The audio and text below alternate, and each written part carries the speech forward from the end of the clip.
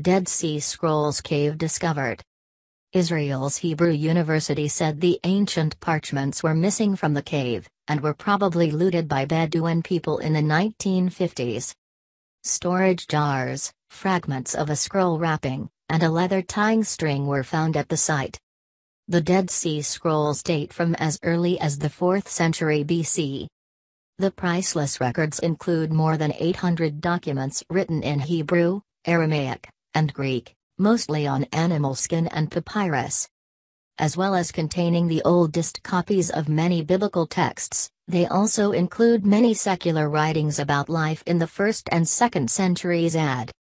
The first Dead Sea Scrolls were discovered in 1947, reportedly by a young Bedouin shepherd hunting for a lost sheep in Qumran, on the modern-day West Bank.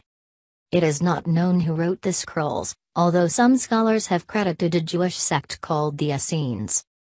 The team excavating the latest cave was led by Dr. Oren Gutfeld and Ayad Ovadia from the Hebrew University of Jerusalem, with Dr. Randall Price and students from Liberty University in Virginia. The pottery jars and wrappings were found concealed in niches along the cave's walls, and inside a 4 to 6 meters, 16 to 20 feet, tunnel at its rear. Until now, it was accepted that Dead Sea Scrolls were found only in 11 caves at Qumran, but now there is no doubt that this is the 12th cave, said Dr. Gutfeld.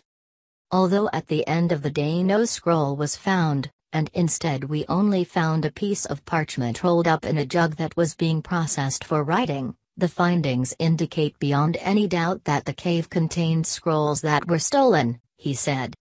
The findings include the jars in which the scrolls and their covering were hidden, a leather strap for binding the scroll, a cloth that wrapped the scrolls, tendons and pieces of skin connecting fragments, and more.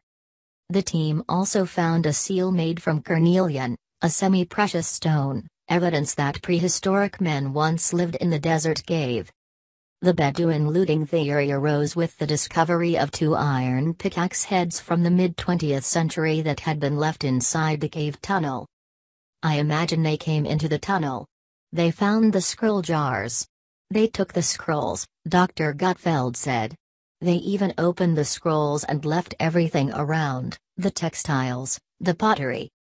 He said this could be just the first in a series of discoveries, with hundreds of caves yet to be explored.